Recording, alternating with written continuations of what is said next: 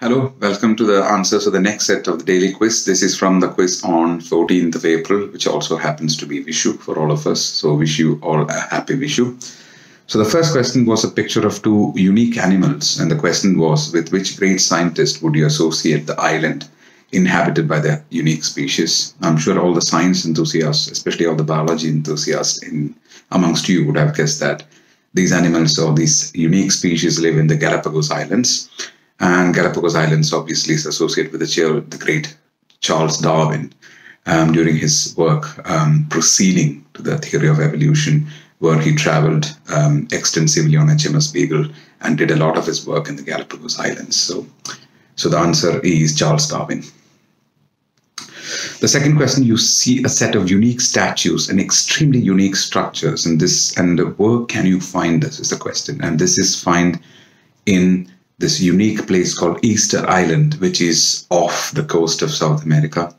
And these structures there are a lot of speculations about how old they are. And there's a very rare community of people who used to inhabit these islands, and they had built this statue centuries ago.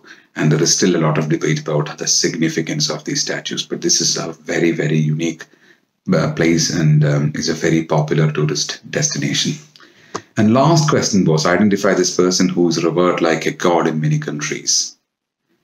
Well, I think that was a bit of a googly. That was a very young Che Guevara. So you would have seen the photos of Che with his characteristic beard, mustache and cap. This was his pre-revolutionary days. I think this was when he was a medical student, and most people don't know that he's a physician. So this is probably during his medical training days. So this is a young Che Guevara. The question, obviously, the last one was, how can you link these? Obviously, the connection is South America, because Galapagos Islands are territory of Ecuador. Easter Island is a territory of Chile. And, of course, Che Guevara did a lot of his work in Latin America, especially South America, and he was born in Argentina. So the correct answer on the connection is South America.